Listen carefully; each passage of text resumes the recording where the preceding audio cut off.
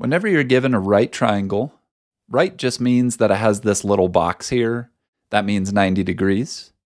And if you know two of the sides, 6 and 8, but you want to find the third side, you could always use Pythagorean Theorem. We just want to label what are the sides A, B, and C for our triangle. Well, let's go ahead and copy the same one over. The trick I like to use, this little box kind of looks like a backward C. So opposite of that is always going to be the length C. That's the same thing as the hypotenuse or the longest side of the triangle. Then the other two you could label A and B, but it doesn't matter which one you call which. I just like to make B the bottom because it's easy to remember. Okay, but looking at our picture, we can see 6, that's going to be A, let's put that. And then 8, that's the same thing as B. But we don't know what C is, that's the thing that we're solving for, so we'll just leave it as C. Next, we're going to replace the letters in Pythagorean Theorem. We're going to change A to 6, B to 8, and then just leave C since that's what we're solving for. Let's do it. Next, we want to find out, well, what is 6 squared plus 8 squared? Because that's going to give us a number right there. If you see it, that's great, but let's go ahead and use the calculator they give us. You could just type in 6, and then the squared button is right here, x squared. But you could do the whole thing, so plus 8, and then the squared button again. Okay, 6 squared plus 8 squared, that gives us 100. So let's go ahead and put that in. Then we're just going to drop down the c squared. Now you may be thinking that we're done here. C is 100. But notice that's what c squared is. And we just want to get c. So we don't want this squared right here. The way that you're going to do it, you'll always square root both sides as the last step for these. Because the square root and the square, they both cancel each other. Just leaves us with c right here. And notice 100, that would be way too long for this side. So by square rooting it, it's going to shrink it down and give us the real side length here. Okay, let's use the calculator again. To do the square root, it's this green button right here. Just do second to get to it, and then x squared. Okay, then square root of 100, and enter. Okay, 10. Let's copy that. But that's it, because c, that's the length right here, 10, and that's the one that we were trying to find. So we solved for x by using Pythagorean Theorem to get the missing side length here. If you're like, I don't even know what just happened, well, let's do a very fast recap and a way to check our answer. Pythagorean Theorem says a squared plus b squared. Same thing as 6 squared plus 8 squared. Let's go ahead and do that again. 6 squared plus 8 squared, and enter. So we know that the left side of the equation here is equal to 100, but that should be equal to c squared. And c is 10, that's the side length. So 10 squared. And they are equal. So we get a squared plus b squared is 100. It's equal to c squared. That's also 100. That tells us that 6, 8, and 10, those are the 3 side lengths for your triangle here. So that's it. Pythagorean Theorem, it's just a way to find a missing side length for any right triangle.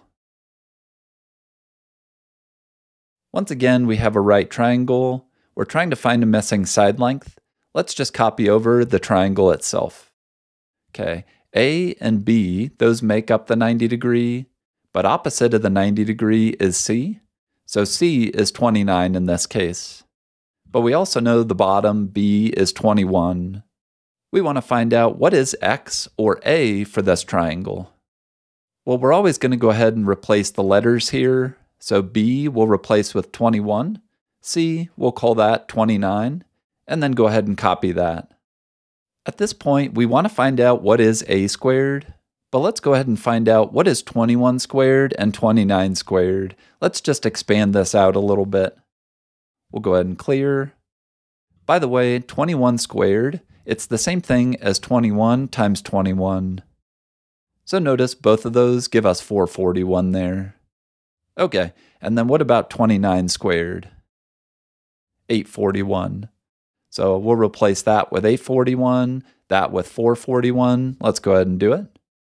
But this is a little different than the last one. Notice in the first problem here, we already had c squared all by itself, so it was already isolated. For this problem, we want to isolate and get a squared by itself. In other words, we're going to go ahead and solve the equation for this guy here. To do that, just draw a line where the equal signs are. And to get this by itself, we don't want 441 right there. The opposite of plus 441 is to subtract 441. Whatever you do to one side of the equal sign, you're going to do to the other side here. Okay, let's find out what this gives us. Well, these two guys cancel, they zero out. Then just drop down a squared right here. On the right side, 841 minus 441, that just leaves us with 400. But you know what to do. We want to get a all by itself. We don't want the squared. So once again, the last step is always to square root both sides here. We'll go ahead and use the calculator again. We'll go ahead and clear. And then to get the square root, you're just going to type in second and then x squared. That's how you get that green button, the square root, to show up there. Okay, then just type in 400 and boom. So a, that missing side length here, is 20. And let's go ahead and label that for our diagram. So the missing side, x right here, is 20, and that's the final answer for this one. So this side length is 20, this is 21, and this is 29. Even if they don't look like they're the right size, it does work. It's just the picture's not drawn quite right. So don't worry if the picture looks a little off there. But really quickly, let's double check our answer. Let's go ahead and do a squared plus b squared again. That's going to be 20 squared plus 21 squared. Let's see what that gets us. 21 squared. Okay, 841. That should be equal to c squared. We know 29 is c. We'll square that. And sure enough, they are equal. So finally, this tells us that 20, 21, and 29, those are the three sides for this right triangle. So they fit perfectly together here. Alrighty, let's check out another one. This time the picture's drawn a little bit differently, but just go ahead and copy it over. But just use our trick, find the 90 degree, and opposite of that is always going to be C. So C is 15 here. Let's put that in. The bottom, B, we actually don't know that. We'll just leave it as a B. And then A, the side, is going to be 11. Next, we're going to replace A with 11 right here. And then C, that's going to get replaced with 15. Let's go ahead and show that. This is where we'll go ahead and square everything first. But 11 squared, same thing as 11 times 11. That's going to give us 121. And then 15 squared, that'll be 15 times 15, 225. So we could have used the calculator, but we'll just go ahead and show that instead. Once again, we want to isolate. We want to find what is B. So we're going to solve this equation. And once again, I have a video on solving equations if you want to see what that process is like. Let's draw the line down the equal sign. Want to get B squared by itself, but we have plus 121. We'll do the opposite and subtract 121. And we'll do that to the other side. Okay, the reason that works, this minus this, that becomes 0, or we say it cancels. Then you can drop down the B squared.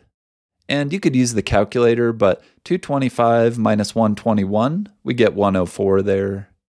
But again, if you're like, okay, I think that's the answer, well, just look at the diagram. If this is 104, this is 11, and this is 15, that one is way bigger than the other sides, so that can't quite fit in the triangle there. In other words, we need it to be much smaller, so we want to get B, not B squared. Therefore, that's the last step. We'll square root always to get the answer to be smaller. Let's go ahead and do that here. Okay, clear, second, square root, and we're going to do 104. Okay, this time it gives us something weird. but we want to get a decimal answer, just use the button above Enter. Well, just imagine this is money. It's $10 and 0.198. It's about $10.20. So we could call it 10.2. And that's B, the missing side length here. We'll go ahead and label that. That's the value of X that we were after. So the missing side length, 10.2, and that's all for this guy. Because we got a decimal this time, we might be a little hesitant if this is actually correct. So let's go ahead and verify just to see. Okay, we see that A is 11, so we'll do A squared plus we solved for B, 10.2, and we'll go ahead and square that. Okay, so what does A squared plus B squared give us here? 225.04. Is that equal to C squared? That would be 15 squared. But notice they're actually not exactly the same. They're very, very close. This one's a tiny bit bigger because we rounded this one up just a smidge, and that made it a little bit bigger than 225. But if we didn't round this one and kept it as is, then these two squared together and added would have added perfectly to 225. So if you have to round, just make sure that they're pretty darn close and you'll be fine there. Okay, but what's the application? When would you ever use these things? To find the screen size for any device, it's determined by the diagonal of a screen. That's the dotted line. Now, a diagonal, it always goes from one corner of a screen to the opposite corner. That's the screen size, whatever that length is. To the nearest tenth of an inch, what is the screen size of this tablet? Now we know we want to find that length right there, but we do have a right triangle if we just look at that bottom part right there. Okay, then we're going to use Pythagorean Theorem. We have two of the sides. We want to find the third side. Go to the 90-degree, opposite of that is C. Let's label that. And then B's the bottom and A the right side. A 6.5, B 8.9. But even if you're dealing with decimals, you could still use Pythagorean Theorem to find the third side here. Okay, let's do our substitution. A 6.5, B 8.9. This is exactly like the first problem that we did. We could square these individually, add them together, or just do it all as one step. Let's go ahead and do that. 6.5 squared plus 8.9 squared. 121.46, let's add that in. Okay, so that's C squared. Last step, we know we're going to go ahead and do our square root. Boom. And over here, get those guys to cancel. Okay, so C, that's going to be the square root of this guy. Okay, so let's clear. We'll go ahead and do second square root. 121.46, and boom. So 11.02, let's go ahead and copy that down. But lastly, we're going to round to the nearest tenth of an inch. Imagine you're getting change back in 10 cents.